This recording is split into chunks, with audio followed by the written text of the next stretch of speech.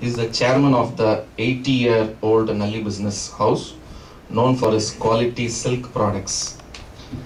And Nalli has entered into the jewelry sector also. He is the president of so many sabhas. To just mention a few: Shri Krishna Gana Sabha, Shri Parthasarathi Swami Sabha, Brahma Gana Sabha, Bhairavi Gana Sabha, Mudra, Mylapore Fine Art, Chennai Cultural Academy. Vice president of various film-related societies, Madras Film Society, Mylapore Academy. Is a patron of Tamil Chamber of Commerce, member of many chambers, including Indo Chamber, our chamber, Indo-Japan Chamber. He is a member of the planning board of Tamil University, Tanjavur. He has been a member of Senate of Bharatiyar University, member of Central Silk Board, and member of South Zone Cultural Center, and patron of Madras Progress Union Higher Secondary School. Nalli Kuppuswamy Chettiar is invited for lectures in various business schools and professional bodies. Most of the presidents of India, governors, prime ministers, chief ministers of Tamil Nadu, and other state top civil servants, and some ministers in Singapore, Malaysia know him well, and they have also visited his shop. He is also well introduced to the diplomatic community, former US ambassador, US consul general.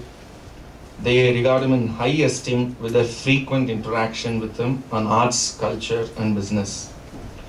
A voracious reader, he is part of the annual book fair which happens in Chennai every year. He has built up a rich home library in his home as an envy of many academic institutions. An industrialist, even library there may not be of that big size.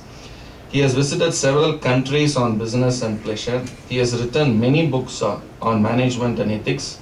Especially has written 3 Tamil books, namely Vetrikku Moondru Padigal, Neethi Noolgalil Nirvagam, and Padagacheri Mahan. And he is a liberal donor for arts, culture and education. So that's a very, very brief about Dr. Padma Shri Nalli Kuppuswamy Chetty. So with this brief, may I invite Dr. Nalli for his reflections on the book written by C.S. Dhanapal.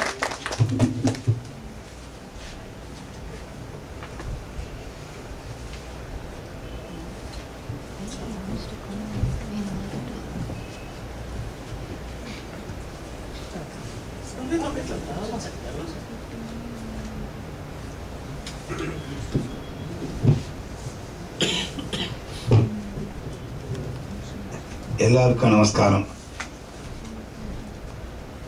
2 நிமிஷம் ஒதுக்கியிருக்காங்க. கிட்டத்தட்ட அதுக்குள்ள படிக்க try பண்ணுறேன். நான் இந்த கிரக பிரதேசத்தில் நான் வந்திருந்தேன். இந்த பில்டிங் துகார் இருந்தார்னு நினைக்கிறேன் அந்த சமயம். அப்போ வந்திருந்தேன். அதுக்கு முன்னாடி ஒரு 2 விஷயம் ரிலேட்டட் டு இந்த பேங்கிங்னு சொல்லாத. அப்போ ஹெச்சி கோத்தாரி சேர்மனாக இருந்தார். I think HC Kothari. அப்போது அப்போலோ டயர்ஸுடைய சேர்மன் ரோனக் சிங் வந்திருந்தார் அந்த ஆனிவர்சரி டேக்கு. அது முடிஞ்ச பிறகு ஹெச்சி முத்தையா வீட்டுக்கு டின்னர் கூப்பிட்டுருந்தார். அப்புறம் எல்லோரும் போயிருந்தேன். ஹெச்சி முத்தையா எல்லோரும் வந்திருந்தாங்க. வந்திருந்தபோது ரோனக் சிங் சொன்னார், அதாவது இப்போ நான் ஒரு புத்தகம் எழுதிட்டு இருக்கேன், எப்படி நான் இந்த நிலைமைக்கு வந்தேன், என்ன இந்த நிலைமைக்கு வரத்துக்கு யார் யார் உதவி பண்ணாங்கன்னு அவங்களுக்கு தனியாக ஒரு சாப்டர், தி பில்டர்ஸ்னு அந்த சாப்டருடைய தலைப்பு. அதில் முதல்ல ஒருத்தரை பற்றி எழுத போகிறேன். அதாவது 1946 பாகிஸ்தான் பிரிஞ்ச போது ரெஃப்யூஜியாக அவர் சொன்னார். அன்றைக்கி நாங்கள் எல்லோரும் அங்கே டின்னரில் அவரோடு பேசிகிட்டு இருக்கும்போது ரெஃப்யூஜியாக வந்தேன். யாரும் இல்லை, எனக்கு இந்தியாவில் யாருமே தெரியாது, யாரும் இல்லாமல் இல்லை. வந்துட்டு ஒரு ஆட்டோமொபைல் ஸ்பேர் பார்ட்ஸு கனாட் பிளேஸில் பிளாட்ஃபார்மில் வச்சுருந்தேன். ஒரு வருஷம் ஓடிச்சு. அதனால் அந்த பணமெல்லாம் அங்கே கிரின்லேஸ் பேங்க்கில் கட்டின்னு இருந்தேன். ஒரு வருஷம் ஆச்சு. ஒரு 12,000 ரூபா சேர்த்துருந்தேன். அப்போது இனிமேல் அடுத்த ஸ்டெப் ஒரு கடையாக வைக்கணும், ஆட்டோமொபைல் ஸ்பேர் பார்ட்ஸ் கடை வைக்கணுன்றதுக்காக அதுக்கு 52,000 ரூபா தேவை. 12,000 இவர் சேர்த்து வச்சுருந்தா இன்னொரு 40,000 ரூபா வேணும். கிரின்லேஸ் பேங்க்கில் இப்போ வெள்ளக்காரதவரெல்லாம் இருந்தாங்க. அவர்கிட்ட போய் இந்த மாதிரி கொடுத்தார். எனக்கு லெட்டர் கொடுத்தா எனக்கு மேற்கொண்டு 40,000 வேணும்னு. நான் கொடுக்குறேன், உனக்கு யாராவது கேரண்டி போடணும்னு அந்த தோரை சொன்னார். ஸோ எனக்கு ரெஃப்யூஜியாக வந்தேன், எனக்கு யாருமே தெரியாது, இங்கே ஊரில் தெரிஞ்ச ஒரே ஆள் நீங்கள் தான் எனக்காக கேரண்டி போடணும்னு நான் சிரிச்சிட்டு சரின்னு சொல்லிட்டு கொடுத்தார். அன்றைக்கி வந்து ஒன்றுமே இல்லை எனக்கு, ஆனால் என்னை நம்பி நான் நாணயஸ்தேன், நான் கரெக்டாக திருப்பி கொடுப்பேன்னு அவர் மனசில் பட்டுது, என் வார்த்தையை கேட்டுட்டு செஞ்சார். இன்றைக்கி அவர் அந்த பணம் கொடுக்கலன்னா இன்றைக்கி அப்போலோ டயர்ஸில் ரோனக் சிங் இல்லை அப்படின்னு சொன்னார். அந்த மாதிரி என்ன இப்போ இது நான் பெர்ஃபார்மன்ஸ் எல்லாம் நிறைய இப்போ பேங்க்கில் வருதுன்னு சொல்கிறாங்க, எனக்கு அவ்வளோ டீட்டெயிலாக அதை பற்றி தெரியல. அன்றைக்கி ஒன்றுமே இல்லாதவருக்கு கொடுத்ததுனால ஒருத்தர் பெரியவராக வந்தார். அது சந்தேகம், உங்களுக்கு சொத்தே இல்லைன்னு சொல்லி அவர் நிறுத்தியிருந்தாருன்னா அவர் சொன்னது ரொம்ப கேட்டு அப்போலோ டயர்ஸ் வந்திருக்கார். புதுசாக வந்துதான்னு தெரியல எனக்கு, ஏன்னா அதுக்கப்புறம் கொஞ்ச நாளைக்கு அவர் இறந்து போயிட்டார். அவருடைய சீஃப் ஜெனரல் மேனேஜர் ஒரு வாட்டி சந்தித்தேன், இல்லை சார் ஏஜென்ட் இருந்தால் பட் பூர்த்தி ஆகலைன்னு அவர் சொன்னார். இது வந்து ஒன்று. இன்னொன்று, எனக்கு இதெல்லாம் ஒரு ஜட்ஜ் ஐயா தான் பற்றி சொல்ல முடியும், எனக்கு அந்த புக்கெல்லாம் எனக்கு புரிகிற அளவுக்கு இல்லை. இருந்தாலும் அது ரிலேட்டடாக ஒன்று சொல்லணும்னு தோன்றுறது.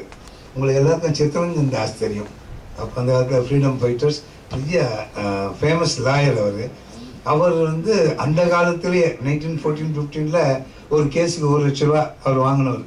நீங்கள் அது இப்போ எத்தனை மடங்குன்னு பார்த்துங்க. ஒரு குறிப்பிட்ட கேஸ் அதில் வந்து ஒரு பக்கம் இவர் அப்பீர் ஆகிறார். அவர் வந்து ஒரு சமஸ்தானம், அவர் சாதாரண ஆள், ஏழைன்னு சொல்லலாம். நான் தான் சமஸ்தானத்துக்கு உரியவன்னு சொல்லிட்டு அவன் பக்கம் வாதாடும். அப்போ சமஸ்தானம் அதிபதியாக ஒருத்தர் இருக்கார், மன்னர்னு வச்சுங்களேன், ராஜான்னு வச்சுங்க. அதுக்கு மோதிலால் இவருக்கு எடுத்து அப்படி வாதாடுறது. கட்சி இவர் பக்கம் தான் ஜெயிச்சது, இவர் பக்கம் தான் ஜெயிச்சு இவனுக்கு அந்த பதவி கிடைச்சிது. நிறைய எவ்வளவோ தியாகங்கள் பண்ணியிருக்கார். அதெல்லாம் சொன்னால் எவ்வளவோ சொல்லிகிட்டே போயிட்டு இருக்கணும். அவங்க அப்பா வந்து ஒரு பிஸ்னஸும் இதை பண்ணி அதை வந்து ஃபெயில் ஆகி இன்சூரன்ஸ் கொடுத்தார். இன்சூரன்ஸ் ஃபெயில் பண்ணிட்டார். அது சொல்கிறேன், அது ஜட்ஜியாக தான் சொல்லலாம். அந்த இன்சூரன்ஸ் யாரை கொடுத்தா அந்த எப்போவுமே கோர்ட்டில் அந்த லிஸ்ட் அப்படியே இருக்கும், இன்சால்வன்சின்னா இந்த வருஷம் கொடுத்துருக்காங்கன்ட்டு. இவர் வந்து நல்லா சௌரியமான பிறகு ஃபாதருடைய பேர் அந்த இன்சால்வன்சி லிஸ்ட்லேருந்து எடுக்கணுன்றதுக்காக சம்பாதிச்சிருந்து அதுக்குள்ளே ஒரு 50 வருஷம் மேலே ஓடி போயிடுச்சு. அவர் யாரெல்லாம் அவங்க அப்பா கடன் கொடுத்தாங்களோ அவங்க இல்லை, ₹1 நாலாம் ஏதோ கொடுத்துருப்பாங்கன்னு வச்சுங்களேன். இப்போ இவரால் எவ்வளோ வேணால் கொடுக்க முடியும் நிலைமையில் இருக்கும்போது அவங்கள ட்ரேஸ் பண்ணி அவர் பிள்ளை எங்கே இருக்கான், பேரன் எங்கே இருக்கான், ஒவ்வொருத்தரும் கண்டுபிடிச்சி அத்தனை பேருக்கு அந்த பணத்தை திரும்பி கொடுத்தாரு. அப்போ அந்த அப்பாவுடைய பேர் அந்த இன்சூரன்ஸ் லிஸ்ட்லேருந்து ரிமூவ் பண்ணாங்க. அது மாதிரி ரிமூவ் பண்ணாங்க. அப்படி கரெக்டுன்னு நினைக்கிறேன். அந்த மாதிரி ஒரு சிஸ்டம் உண்டு உங்களுக்கு. அந்த மாதிரி ஆனால் வந்து தகப்பனார்பட்ட கடனை பிள்ளை கொடுக்க வேணாம்னு அப்படிதான் ரூல்னு சொன்னாங்க. சார் இதெல்லாம் நான் இன்னசென்ட்டாக சொல்கிறேன், நீங்கள் சரி பண்ணுங்க, பேசும்போது தப்பு இருந்தேன். அந்த மாதிரி இருந்தாலும் வந்து ஃபாதர் வந்து இன்சால்வன்சின்ற அந்த நிலைய பேர்லேருந்து இருக்கக்கூடாது எடுத்துணுன்றதுக்காக அவர் கொடுத்தாரு. அது எனக்கு தெரிஞ்சு அது ஒரே ஒரு உதாரணம் இருக்குது. இதில் வந்து இந்த மாதிரி ஒரு நிகழ்ச்சி நடந்தது இருக்குது. எனக்கு ரொம்ப சந்தோஷம். அதாவது எனக்கு இன்றைக்கி HCCக்கு வந்தது என் தாய் வீட்டுக்கு வந்த மாதிரி ஒரு சந்தோஷம். ரொம்ப நாள் கழிச்சு இங்கே வரக்கூடிய வாய்ப்பு எனக்கு கிடைச்சிது, பேசுறதுக்கு இங்கே சந்தர்ப்பம் கொடுத்தாங்க.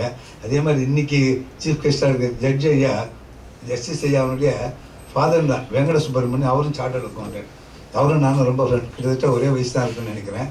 ரொம்ப நாளாக நாங்கள் கும்போணம் மியூச்சுவல் ஃபண்டில் நாங்கள் இருந்தோம். அவர் தான் அதுக்கு வந்து கன்சல்டிங் ஆடிட்டர் ப்ளஸ் அது வைஸ் பிரசிடெண்ட்டாக இருந்தார். அவர் சொன்னார், நான் ஜட்ஜுன்னு சொல்கிறத விட இன்னொரு விதமாக சொன்னால் உங்களுக்கு புரியும்னு சொல்லிட்டு நான் வந்து வெங்கட சுப்பிரமணியன் சனின்லான்னு சொல்லி சொன்னார். கும்போணம், நானும் கும்போணத்து மாப்பிள்ளை தான். என்னை 30,000 எப்போ என்ன மேடை இன்ட்ரடியூஸ் பண்ணும்போது நடிச்சிட்டார் எங்கள் ஊர் மாப்பிள்ளையா அப்படின்னு சொல்லுவார். அது மாதிரி அவரும் கும்போணத்து மாப்பிள்ளை. அவர் சந்தித்து ரொம்ப எனக்கு சந்தோஷம். நிறைய விஷயங்கள் மனசு விட்டு பகிர்ந்துட்டார். தான் இந்த தொழிலுக்கு வந்தது எல்லாம் ரொம்ப வேடிக்கையாக இருந்த ஒரு புத்தகம் எழுதுவான்னு நினைக்கிறேன். எப்படி இருந்தது அது இப்போ வேடிக்கையான இதை நினச்சி மகிழக்கூடிய ஒரு சின்ன தப்புகள் எப்படி நான் ஜூனியராக இருக்கும்போது நடந்ததுன்னு சொல்லிட்டு இருந்தார். எனக்கு ரொம்ப சந்தோஷம். எனக்கு வந்து ஏன்னா அவங்க ஃபாதர்லாம் எனக்கு ரொம்ப அவருக்கு நான் ரொம்ப பட்டு என் பையன் மாதிரி வச்சுருப்பேன். ஸோ அந்த குடும்பத்தை சேர்ந்தவரை செஞ்சது ரொம்ப எனக்கு என்னுடைய சந்தோஷம் தெரியப்படுத்திக்கிறேன். இந்த புஸ்தகம் எனக்கு புரியலைன்னா கூட இதை வந்து என் கையில் வாங்கக்கூடிய வாய்ப்பு ஏற்படுத்த தனபாலருக்கும் கோபாலகிருஷ்ணருக்கும் என்னோட நமஸ்காரத்தை தெரியப்படுத்திக்கிறேன். இங்கே இருக்கும் பெரும்பாலும் எல்லாரும் எனக்கு தெரிஞ்சவங்க. அவங்களுக்கு மீண்டும் என்னுடைய கம்பெனியின் சார்பில் என் குடும்பத்தின் சார்பில் நன்றி சொல்லிட்டு இவ்வளோ பேர் எங்களுக்கு பார்க்கறது இன்னும் கரடவுண்டாக இருக்கும். நீங்கள் படிச்சிங்கன்னா தெரியும், சார்ட்டர்ட் அக்கௌண்ட் விட்டுருங்க, அவங்களுக்கு தெரியும், ஜட்ஜஸுக்கு தெரியும். பாக்கி என்ன மாதிரி ஒன்று பிஸ்னஸ் மேனுக்கெல்லாம் புரியாதுன்னு நினைக்கிறேன். அது நாம் ஏன் அதை படிக்க போகிறோம், நாம் அதை தெரிஞ்ச டாக்டர்கிட்ட சாரி சிஏகிட்ட போவோம், அவர்கிட்ட தெரிஞ்சுக்க போகிறோம். அதனால் ஆனால் இது முதல் முயற்சி இந்தியாவிலேயே வந்து சொன்னார். அவர் இது வரைக்கும் இது சம்மந்தமாக எழுதப்பட்ட முதல் புஸ்தகம்னு சொல்லிட்டு இப்போ அவசியம் தேவை. நிறைய அதை பற்றி கேள்விப்பட்டு இருக்கோம். அதுக்கு என்ன காரணம் அதில் நான் அந்த விஷயத்துக்கெல்லாம் போகல. ஏன்னா இந்த புத்தகம் வெளியிட்டு இருக்கனால அந்த மாதிரி வராமல் பாதுகாத்துக்கிறதுக்கு இது உதவும்னு நினைக்கிறேன். அதில் அந்த நிலைமையில் உள்ளவங்களுக்கு அட்வைஸ் பண்ணுறக்கூடிய விஷயங்கள் இது இருக்கலாம் தோன்றது. எங்கேயே தான் நீங்கள் சொல்லணும், நான் மேலோட்டமாக சொல்லியிருக்கேன். இந்த சந்தர்ப்பத்தில் மீண்டும் நல்லவங்க பார்க்க வாய்ப்பு ஏற்படுத்தி கொடுத்ததுக்கு முக்கியம் சௌரியா சார். அவங்க பெரியவங்கன்னு எனக்கு தெரியும். கியூராஜ் மோட்டார்ஸ் அம்பாசிடர் கார் வாங்கும்போது முதல் கார் அது உங்கள் குரூப் தான் இல்லையா? அவங்க தான் அப்போ அது ஒரு முக்கியமான விஷயம் சொல்லணும். அவங்க அப்பாவோ தாத்தாவோ இருக்கலாம். அப்போ அந்த காலத்தில் மவுண்ட் ரோடு கீழே அவரே அவர் கையால் கீ எடுத்து கொடுத்தாரு பையர்கிட்ட. எத்தனை பேரும் இன்றைக்கி 6 பேர்னா 5 பேர்னா அவர் கையால் கொடுத்தாரு. ஒரு சென்டிமெண்ட்டாக அப்படி வச்சுருந்தாங்க. அவங்களும் வெயிட் பண்ணி இவங்க தாத்தா கிராண்ட் ஃபாதர் அவர் கையில் கீ வாங்கிக்கணும்னு. அதேமாதிரி அவங்க எம்பி டிஸ்டிலரிஸு அவங்க எங்கள் லேண்ட்லார்ட். ஏன்னா அவங்களுடைய இடத்துல என் டாக்டர் பாலம் சில்ஸ்ன்னு ஒரு கடை வச்சுருந்தாங்க. அப்படி இப்போ கொஞ்சம் ரீமாடல் பண்ண போது இப்போ கொஞ்ச நாள் டெம்பரரியாக மாறி இருக்காங்க. அதனால் அத்தனை பேரும் எனக்கு ஒரு விதத்தில் பரிச்சயமானவங்க.